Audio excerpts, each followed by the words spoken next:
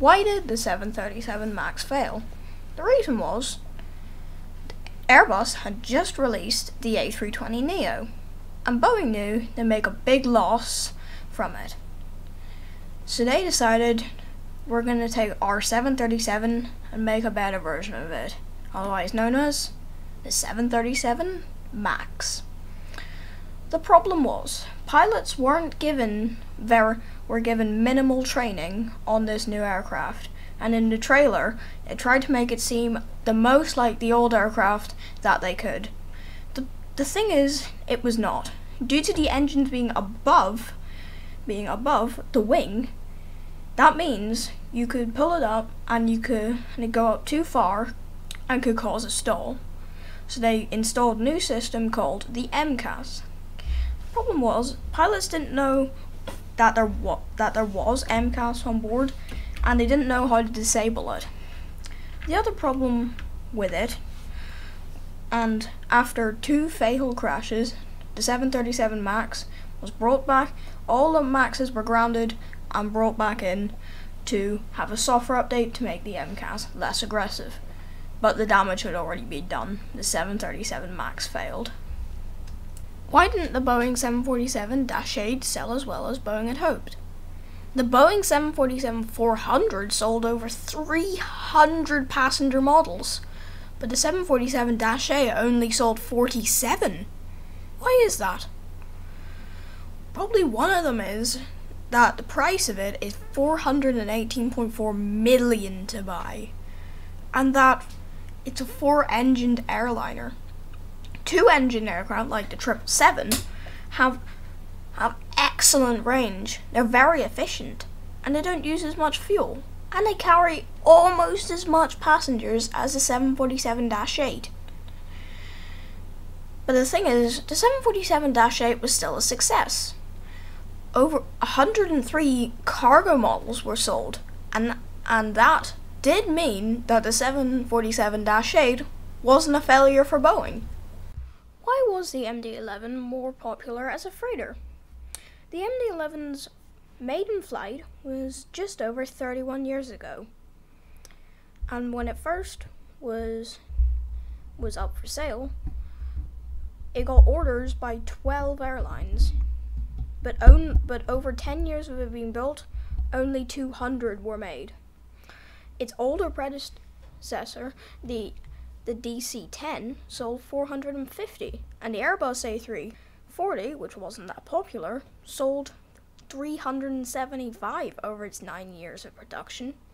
The MD-11 was more popular as a cargo plane was because cargo airlines tend to operate them less often, and the MD-11, since it had 3 engines, was very fuel hungry. But the thing is, 107 MD-11s are listed as active today. They are all cargo. Why doesn't the 747 board on the upper deck? The 747 will definitely go down as one of the most iconic airliners in history. And the thing is, there is that top bit, and as you notice, there's a door. Why don't people use it? It will be a whole lot more easier than just taking the steps up. But here's the reason why. The first thing is, it isn't really that needed. They're only, even on the 747-8, only like 32 people are up there. It's not really important to have it at that point. And the next thing is, it's an emergency door. And I guess you could probably say what it's for.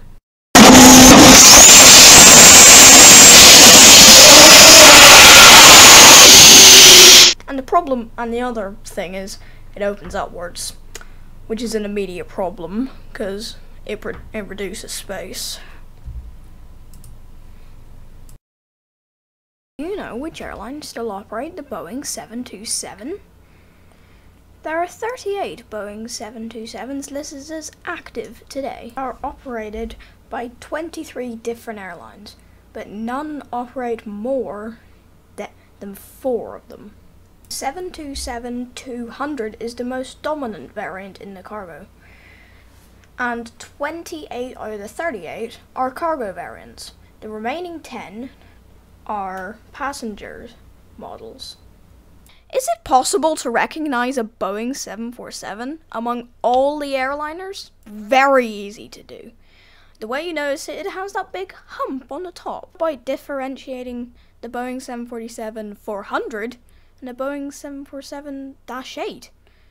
Well, how you tell the difference between those is the 747-400 has normal looking engines and has a little bit of a bit sticking up from the wing tip.